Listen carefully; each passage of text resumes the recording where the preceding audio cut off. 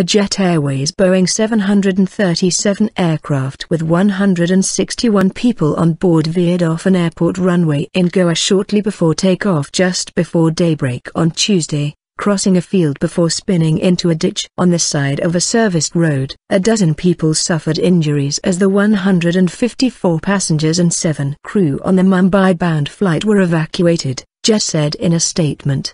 The Flight 9 Watts 2374 from Goa-Mumbai skidded off the runway at Dabolim Airport this morning due to a technical glitch while aligning for takeoff, the statement said. December is the busiest month for Dabolim Airport, outside state capital Panjim, as holidaymakers flock to Goa's palm-fringed beaches and exotic tourist markets during the winter season. Television images showed injured lying on stretchers in darkness on the service road, with fire engines parked near the stricken plane, which appeared to have lost its front undercarriage, and damaged a wing as it rested on its belly and engine casings. Some passengers said they saw smoke in the cabin as the aircraft began taxiing on the runway. One of the injured described how the accident unfolded. "I fractured my leg," said Dinesh Kumar, a passenger on Times Now TV channel. The moment the plane started running on the runway, it slipped into the nearby field and there was smoke inside the flight. A Jet Airways spokeswoman said the carrier was looking into how the incident occurred. "It needs time for proper investigation to go on and we are cooperating with the DGCA,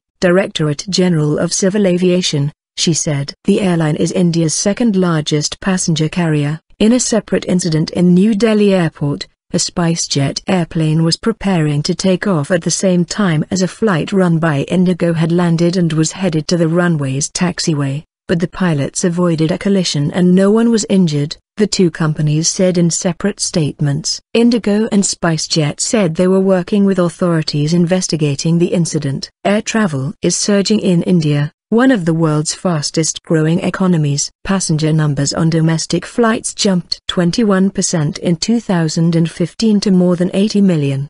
The government foresees that number growing to 300 million by 2022.